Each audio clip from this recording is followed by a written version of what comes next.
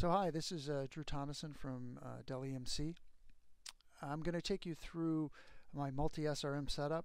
This video is in a companion to my blog post about using multiple SRM protection and recovery sites with single vCenters.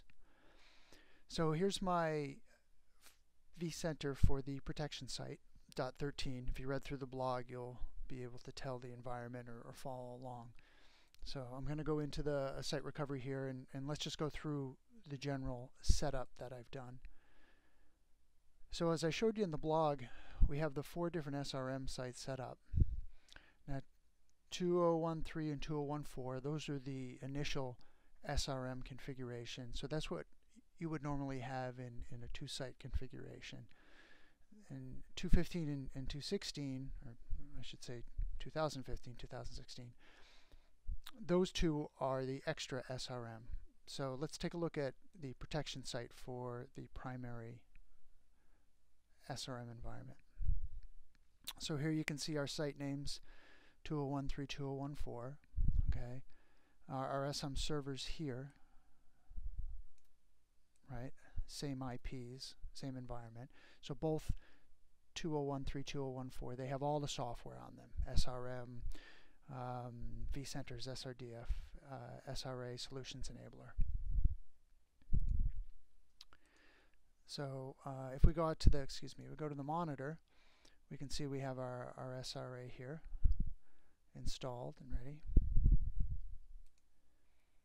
If I come out to my related objects, you can see this is my array-based replication pair. So I have one here, and the way I've labeled them is to point out the local array. So for 2013, again, if you look at the blog and the table, 497 is the local array. If I came over to 2014, its local array is 498. Okay, so 497 and 498 have synchronous replication between them. Okay, now if I go, I'll come back here to 2013. I'll click on the array-based replication just so we can look at the pairs.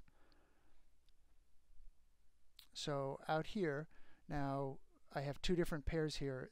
This pair is the one that will actually be used with the other SRM site, 497 and 230. But this is the pair that's enabled for this one, which is for synchronous. If I scroll down on the bottom here, we'll look at the 2 data stores which are being replicated. Okay, this multi-sync DS1, DS2. You can see I already have a protection group set up, and I have a local consistency group, which I mentioned that you want to set up for all of these solutions enabler environments. If I come out to 2013, so here's my vCenter, I thought I would just show you the data stores. So here's the 4 data stores.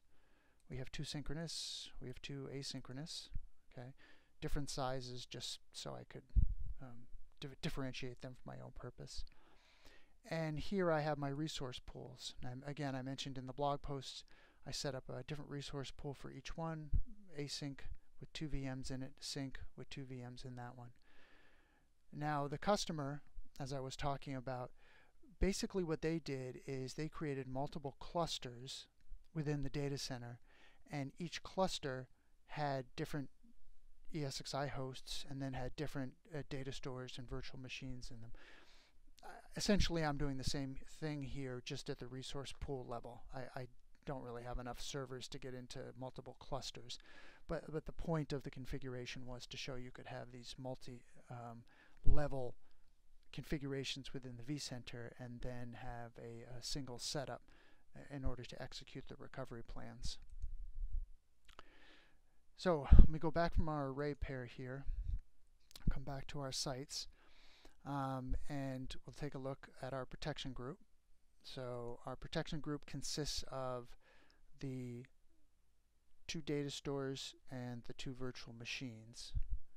Right. So if I look at my virtual machines, I have the 2 synchronous VMs here, which are inside of those 2 data stores. Again, very simple setup. Nothing complicated about this.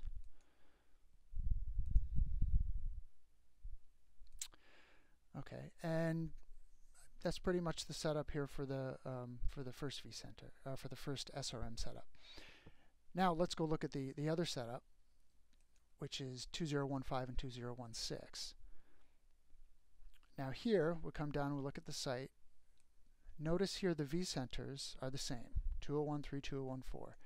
I'm only using a single vCenter on each site, but I'm using multiple SRMs.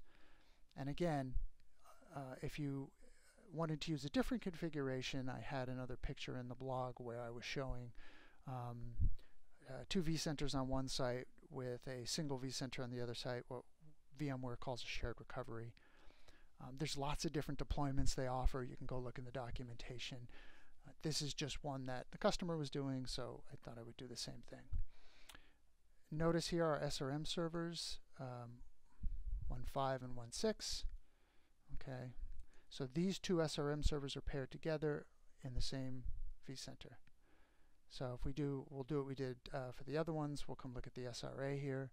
You can see it's installed, and if I look at the related objects under my array-based replication, 230 is my local array for 2015, and here I have the one pair enabled, and here's my replication setup. So for the asynchronous environment. And similarly, I have a protection group set up here, and the protection group is comprised of the two virtual machines in the two data stores. Okay. One thing I didn't show you in the 2013, we'll jump back to that one just for consistency, is when we look at our mappings here under the manage. So here's where we set up all the mappings. Again, there's nothing different here in terms of the multiple SRMs with a single vCenter. You still have to set all this stuff up. Where we see a distinction between our two SRM servers, 2013 and 2015, is underneath our resource mappings. So if I look at my resource mappings for 2013, I only set up a resource mapping underneath the cluster for the resource pool, sync SRM, right? Because that's the only one I need, because I only want those virtual machines in there. And VMware doesn't have to do a lot of work if I tell it, hey, I just want you to look at this one. You don't have to go look at anything else. If we look at the 2015 here and look at its resource mapping, same idea, right? Just the async. Now the customer has this similar configuration, except here they're going to have just their clusters. If you only put your clusters in there instead of just putting, like a lot of customers will just select at the highest level of the data center and hey, just go create all the resource mappings. If you tell it just to do at the cluster level, it only has to scan that at the cluster level. It doesn't have to do any looking at the other parts of the vCenter. For the customer I was working with, it makes a lot of sense because they have lots and lots of ESXi hosts, and they only want them to look at a couple of them because they're only using a few of them in each of these configs. And if it has to look and scan through all these different hosts in the vCenter that they're not using, it just adds time. And time is their big issue because they want to consolidate and have this thing easier to use and faster. Okay, so we looked at our protection groups.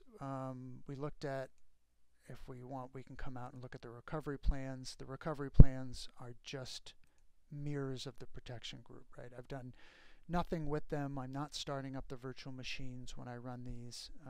We're just leaving everything, basic. We're going to create the test network. We're going to mount the data stores with the snap prefix default. I'm not changing that. So pretty simple. And the idea here is that we're going to run these things concurrently. So what I've done is I'm going to switch over here to the recovery site for the first SRM setup right here. And you can see I've created the config XML file pair here. So I'm going to use snapvx with a no copy, and here's my two pairs. Very straightforward. As I mentioned, I didn't use the SRDF adapter utilities. You could use them. Again, you're going to have to make sure that you handle each site separately. So you'd have to put the SMIS in for each of the protection and recovery sites for the first SRM pair, and then you'd have to do it for the second SRM pair, and then copy the file over here to this directory. So that's the setup for the first protection SRM site, and this is the second SRM site. Same setup, snapvx, no copy. Okay, so straightforward. And what I'm going to do is I've got another SRM set up.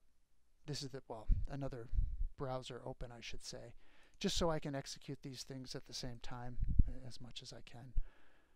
So here we have sync here, we have async here. So I'm going to execute this, and we'll come over here, we'll execute this, see how close we can get them. So next, and finish that, and next, and finish that.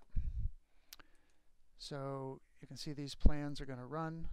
We're going to create our writable snapshot with no copy, which is instantaneous. And most of the time spent in running these plans is going to be going through and doing the VMware stuff. So here, let's open this. So this is, again, this is the data, the vCenter for the recovery site 14, and we can see it running through all the typical VMware tasks it has to in order to bring up these two virtual machines. So here we go. You can see our data stores are coming up, are renamed. So async looks like it's won the battle first. So we go back, see where we are. So this one's sync, and this one's async. Right. And if we went through here, I guess I could do this quickly. So if I came out here and, oops, let me get this in your purview. NavVX list. There. So if I wanted to run the snapvx command, if I wanted to look at them, so you can see here's my 6B, 6C, which is, which one? No, this one. Which is this 14, and then 16, we'd look for the other two pairs, which would be up here, 62, 63. Okay, oh, success, success, success, success. So you can see they both went through pretty fast. Parallelizing them, right? So there's no conflict here. I didn't have to wait for one to complete for the other one to do. Certainly, you know, the tasks get executed in here in whatever order they come in from SRM to the vCenter. But I have all my data stores mounted, and then, you know, here's all my individual virtual machines, 2 for async and 2 for sync.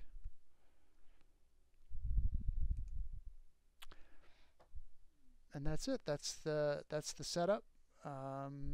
So thanks for watching, and I hope it was helpful, and give it a try. It's pretty easy to set up, and you know it may prove beneficial to your environment.